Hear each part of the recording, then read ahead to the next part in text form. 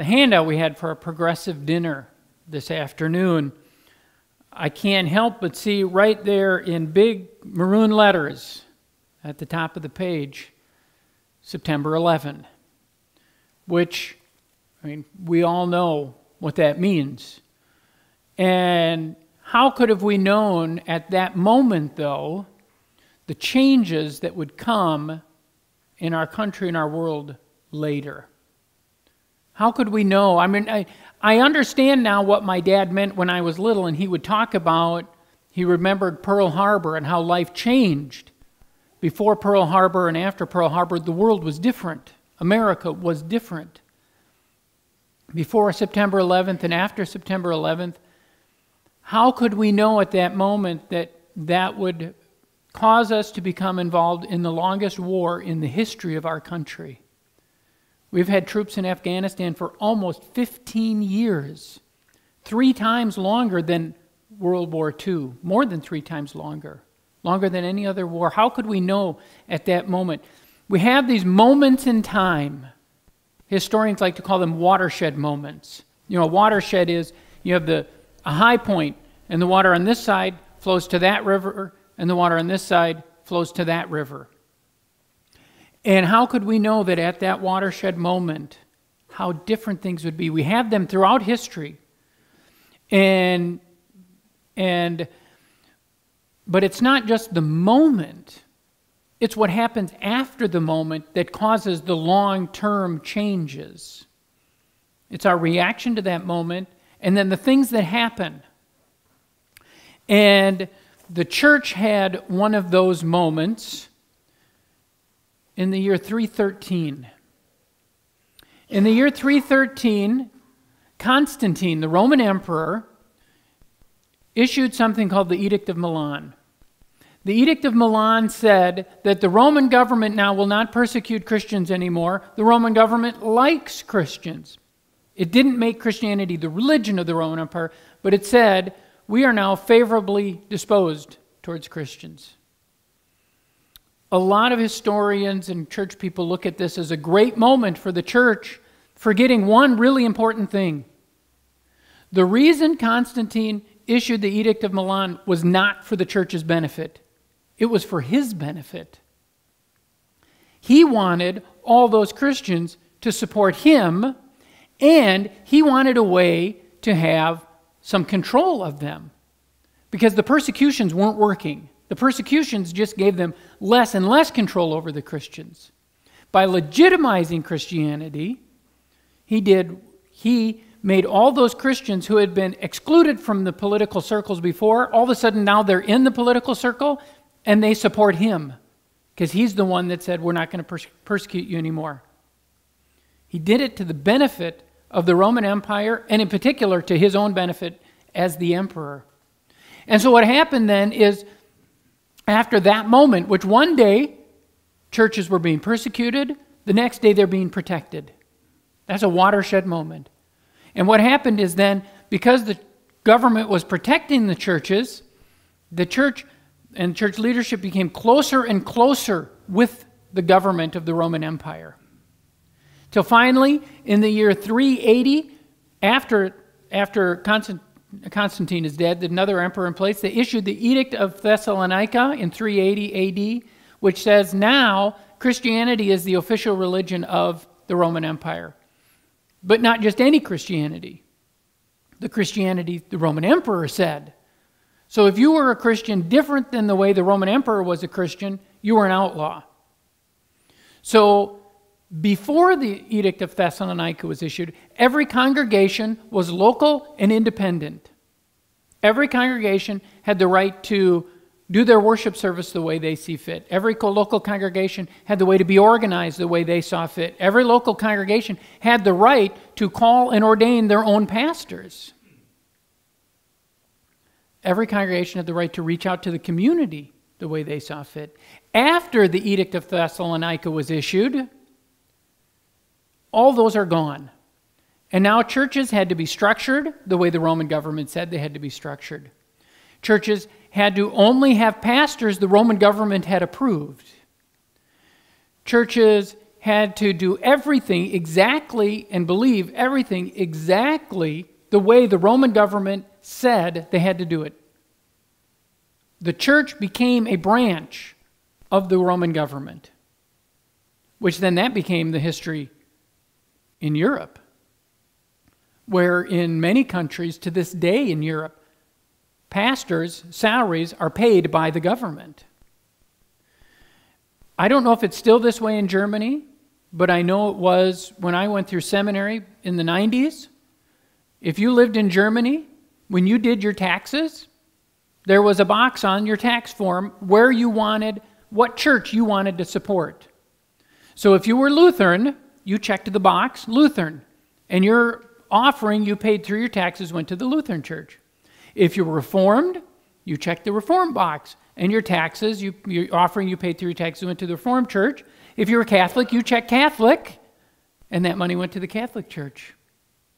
Well, how many of you grew up not Lutheran, Reformed, or Catholic? Let's see a show of hands. Yeah. What do? Well, there's a fourth box you check. It says, I'm an atheist. I don't want to give any money to a church. Because the churches were part of the government. Now, thankfully, a lot of European countries are getting away from that, and the churches are becoming independent again. But that's what happened at the Edict of Thessalonica. The church became a branch of the government, and you had to do it exactly the way the government said you had to do it. Some of you are in business.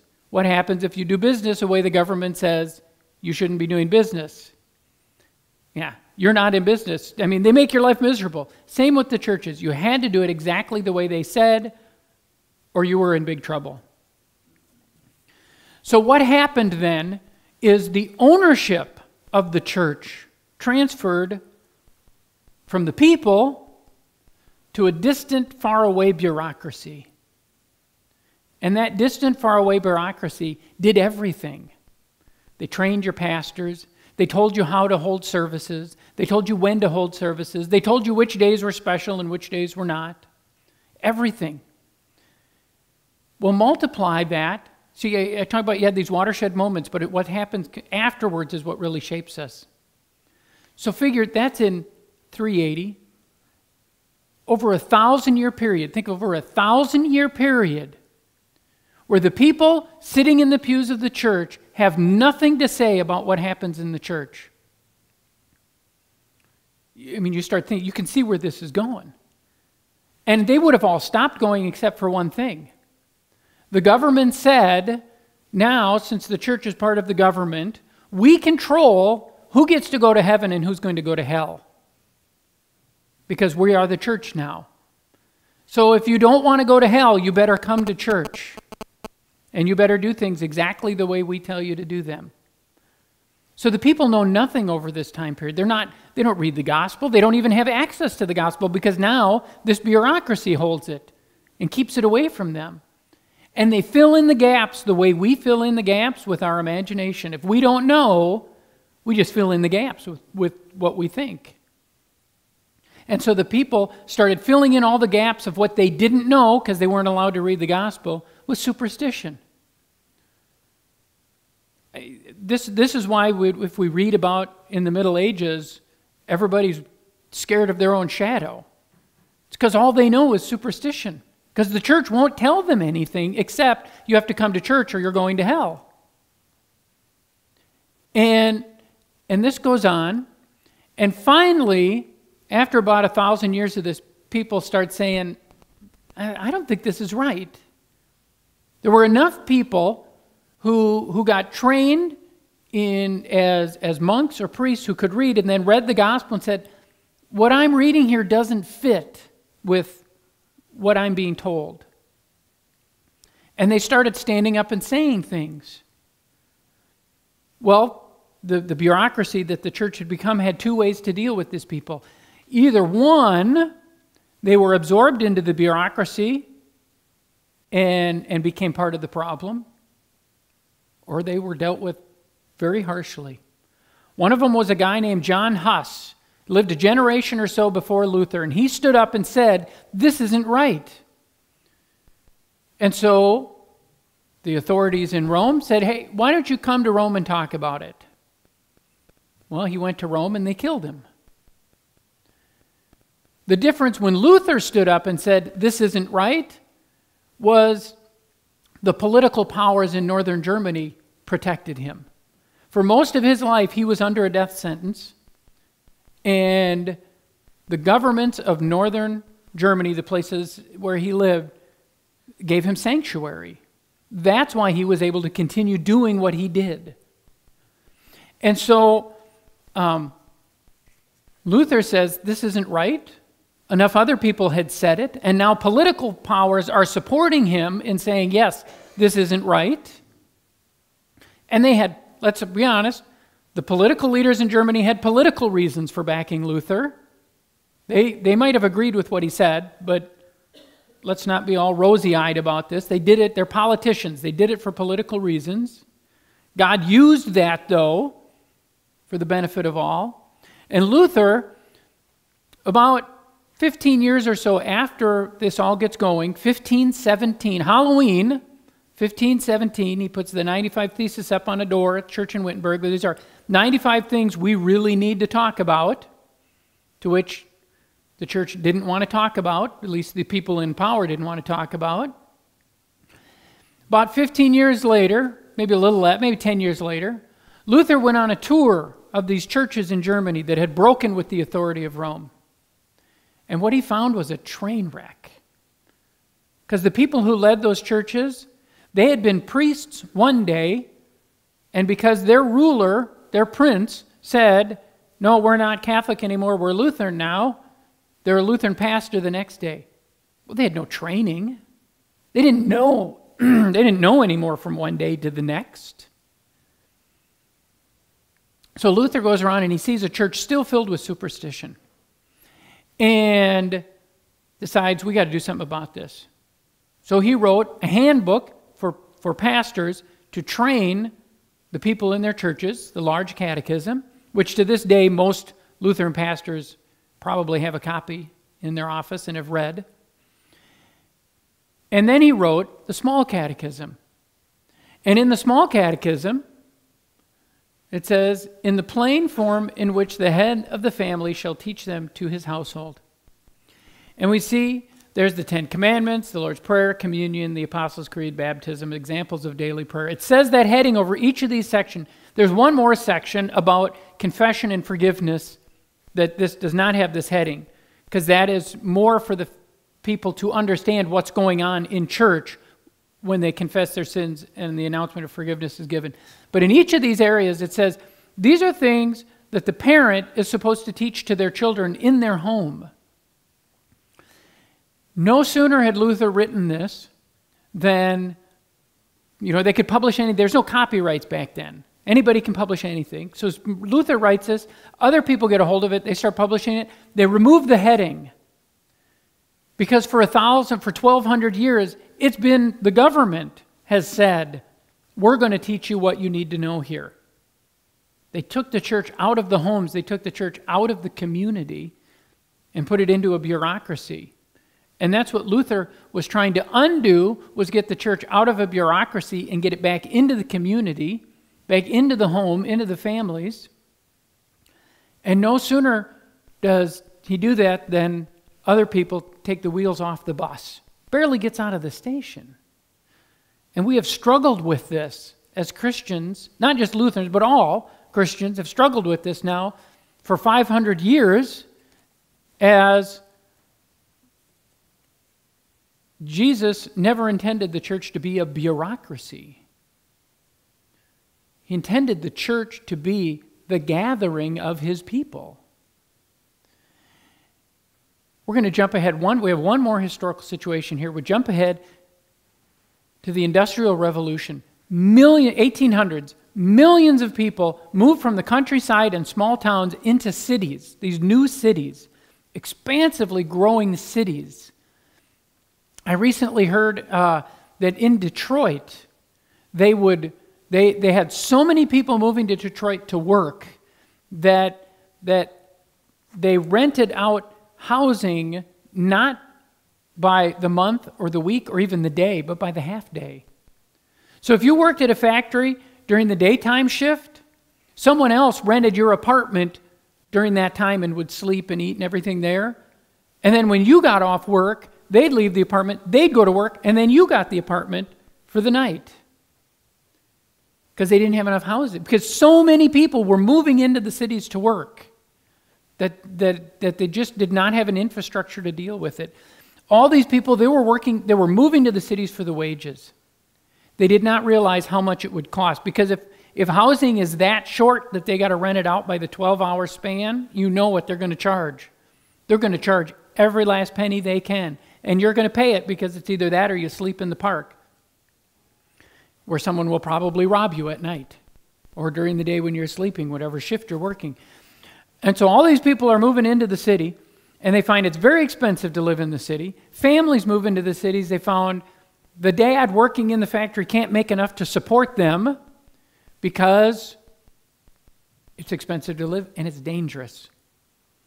Some of these factories, I've read that people would line up outside the factory. There'd be a line outside the factory during the work time, during the day, waiting for someone inside to get hurt or killed so the next worker could go in and take their place. And they also found that they needed more workers. So they started hiring kids. And these kids living in these cities would work from 8 in the morning to 6 at night, 6 days a week. Now, if you're working from 8 in the morning to 6 at night, 6 hours a week, at back-breaking physical labor, there's something really important for children that they are not going to have time for. Not going to go to school. So the churches, who by this time in the 1800s, churches are saying literacy is a good thing. Reading the Bible is a good thing. They're watching all these kids in these cities grow up illiterate, knowing they're destined for a life of poverty, and they will never read the scriptures from themselves. So the churches take it upon themselves, and something happens called the Sunday school movement. They say, we're going to do school on Sundays, and we're going to teach them reading and writing and arithmetic. And our main textbook is going to be the Bible. And all these kids then are going to grow up learning how to read and write, because we as a country cannot afford to have an entire generation grow up illiterate. It was a smashing success. Tens of thousands of kids flooded the churches.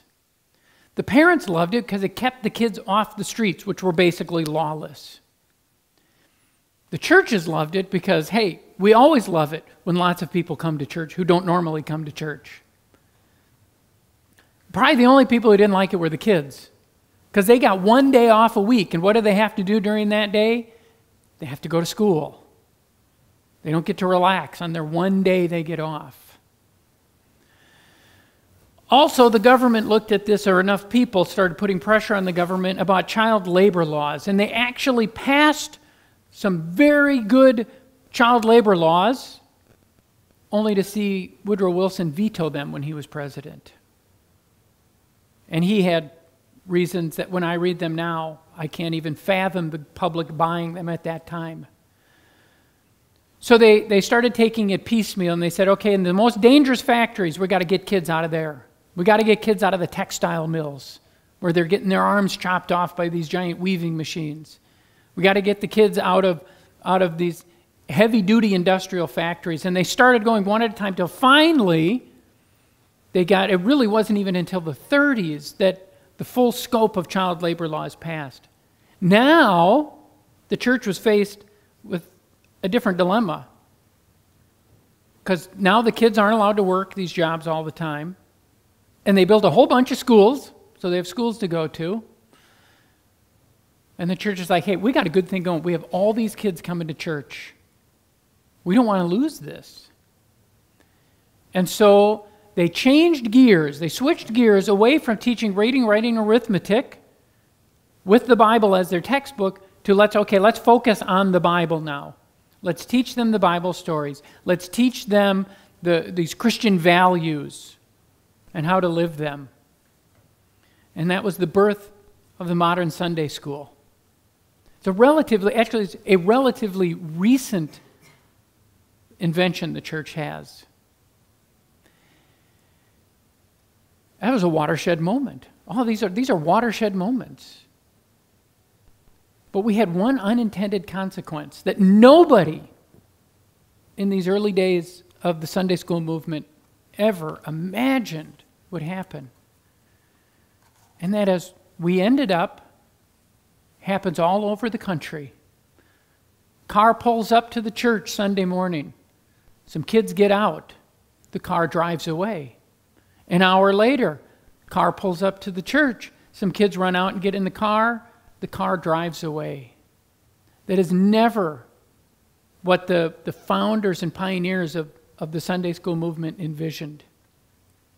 They envisioned being partners with the parents, not being surrogate parents in the education of their children.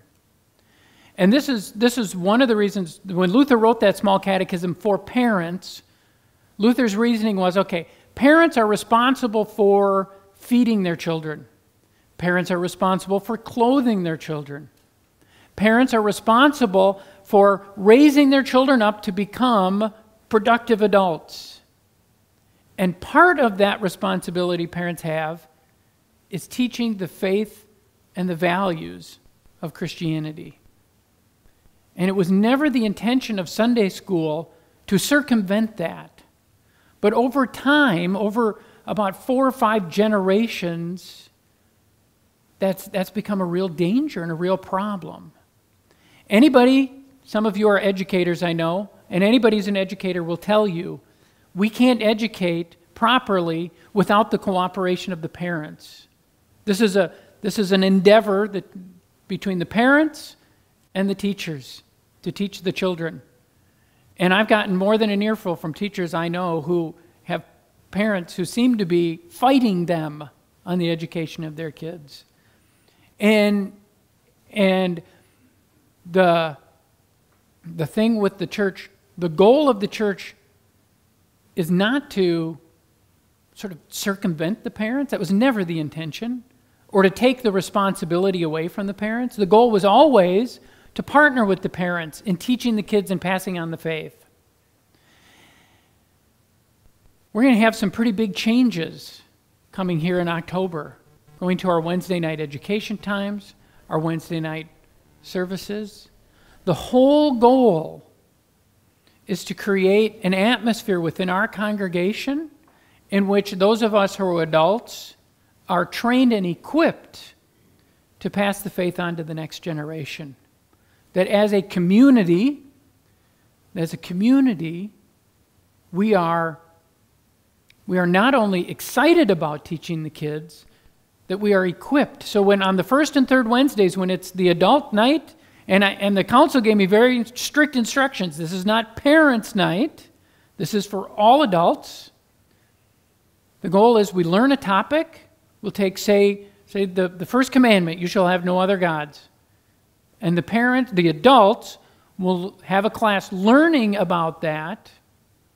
And then the next Wednesday, myself and some of those people who were at that class will teach the same thing to the kids. And so we'll be equipping a generation to pass the faith on to the next generation, but in the process we'll also be deepening our bonds together between generations. This church is in a really unique position that almost by accident we really are an intergenerational church. A lot of churches put a lot of effort into being intergenerational and just can't quite get it off the ground. We are fortunate in that we don't have this segmented church like so many have. And this is going to build on that and reinforce that the adults and the kids and all the different age kids spending time together. The kids will see the adults learning about something, and then the kids will interact with the parents and learning it themselves. I really think whether this format we end up with this format, this is really kind of a trial. It's a test till the end of the year. What we end up with might look completely different. But what we have to do is we have to say as a church that it is our responsibility as a community of faith to pass the faith on to the next generation. As a group, all those who are adults here, I say as adults, we have a vested interest in passing the faith on to the next generation. Problem is, the church never equipped us to do that in the past. That's really what we're trying to get at here, is equipping a generation to pass the faith on to the next generation and have that generation grow up knowing how to do that themselves. Let us pray. Lord God, we come before you this day when the date 9/11 reminds us of a terrible tragedy, of some people doing some terrible things. We pray, Lord, you will use us in the opposite way. Use us to go into the community, to go into our homes, to go into our places of work, to go into our schools and live as your people.